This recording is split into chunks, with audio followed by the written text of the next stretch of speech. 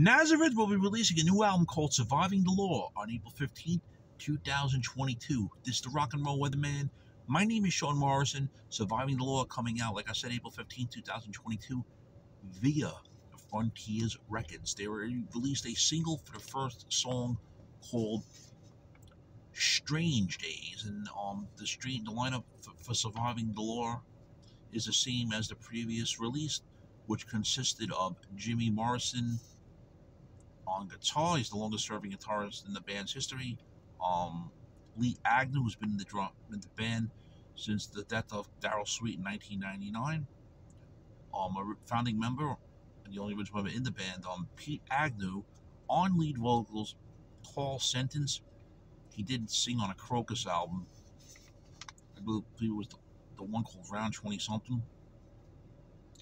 But another thing is, I haven't listened to Nazareth in a long time. I'm going to be dead honest, and most of you guys know them for Love Hurts and Hair of the Dog.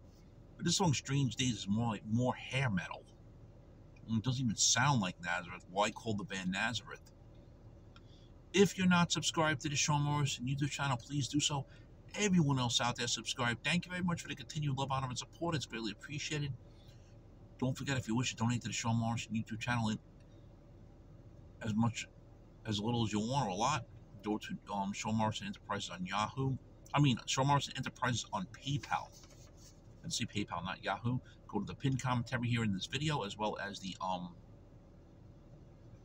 about section of the Sean Morrison YouTube channel, and the commentary description here. So get ready, friends. Nazareth, Surviving the Law, April 15th, 2022, being released via Frontier Records. The first single, Strange Days, has already been released. Like I said, the song is good, even though it's not the classic rock style of Nazareth. It's more hair metal and Mr. Morrison.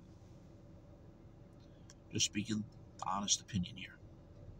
Shame, shame, shame